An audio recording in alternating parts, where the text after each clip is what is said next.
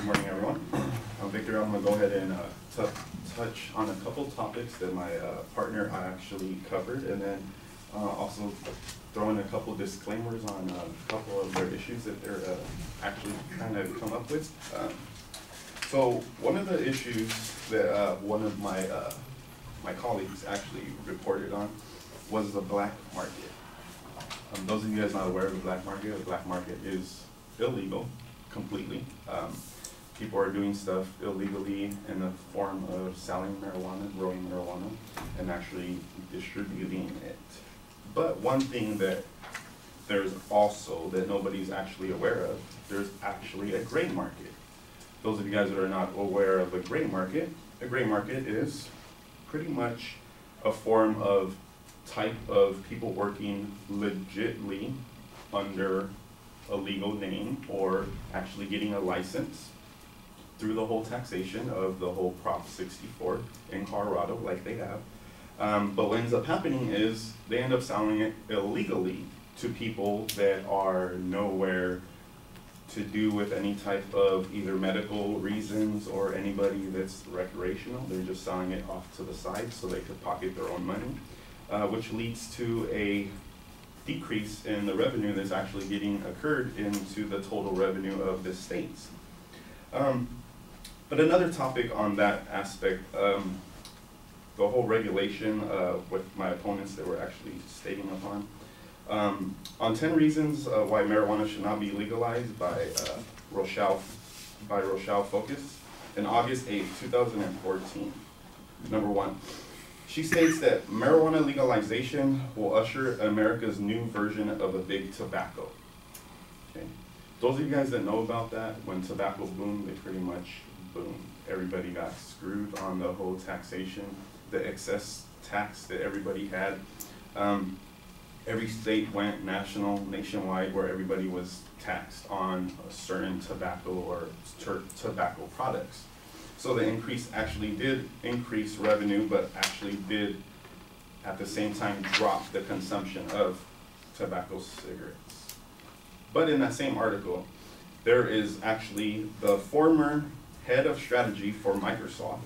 He states that he would like to mint more millionaires than Microsoft with marijuana, and that he would like to create Starbucks as a marijuana. So in a form, what he's trying to do is monopolize in a form of bringing in big companies and formatting a market that they're going to overcome the less, or you could say the people that are actually just trying to make ends meet, they're the big company that's actually going to blow them under the water and pretty much take them all out.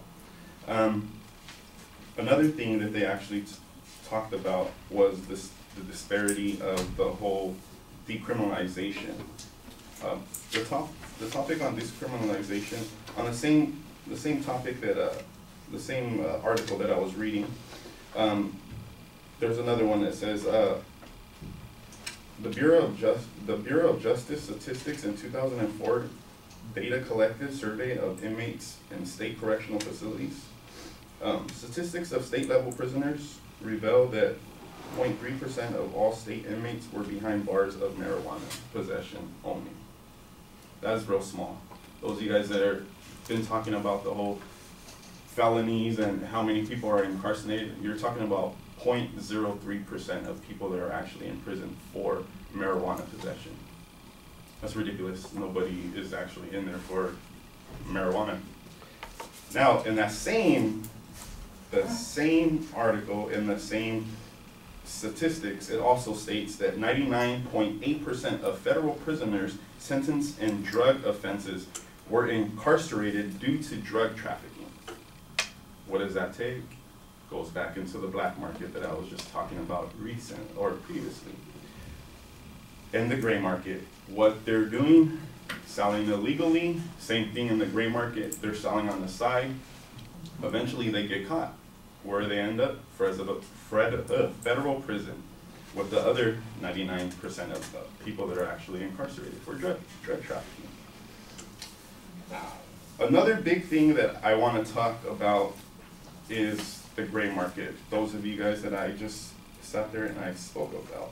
In an article of Denver Post, April 14, 2016, Governor John Hickenlooper states, if we don't stamp out right now, it becomes accessible. And then all of a sudden, people are going to start getting hurt. The Democrat said in an interview, if we let crime grow, it will breed on its opportunity. And it goes back into the gray market. So a little bit, the legal operation of part of the gray market is which marijuana is grown legally, but is sold illegally. In that same article, it has the same thing. Burglary went up 8% due to the market of legalization in Colorado. So the whole industry of marijuana, the burglary has went up 8% due to the whole black market, gray market. Another big thing that I do want to talk about is that they said that it was not an addictive drug. And that people tend to not, they smoke weed one time and then they kind of just stop smoking weed. I don't get that. But on one of the facts, it says on adapted from Caesars, the former National Center of Addiction and Substance Abuse of Columbia University, a national survey of American attitudes of substance abuse of teens in 2012. According to data from 2012 National Survey of American Attitudes of Substance Abuse, alcohol and cigarettes were mostly accessible substance for kids that were from 12 to 17, with 50% and 44% of them reporting that they could obtain them within 1 day. Respectively, youth were least likely to report that they could get marijuana within a day. 45% of them report that they would be unable to get marijuana in that same day. So you do the math, that's over 55% of kids that are from 12 to 17 that actually have their hands, or within that same day, they have access to getting marijuana. Me personally, I have kids. I do not want my kids to be nowhere around that form. When it reaches a certain age, I'm pretty sure that's why they set the regulations at 21. But we're talking about a black market and a gray market that's actually there for our kids. That's something that I wouldn't want none of your guys' kids or my kids or anybody else to get influenced with that. So the same thing I'll leave and I'll finish off with. It's not Woodstock. The weed's not Woodstock anymore, you guys. And those of you guys that are aware of the whole thing, that was like 1% of THC. We're looking at now with marijuana reaching 99.9% of THC. That's a big difference, you guys. Thank you very much. You guys have a good one.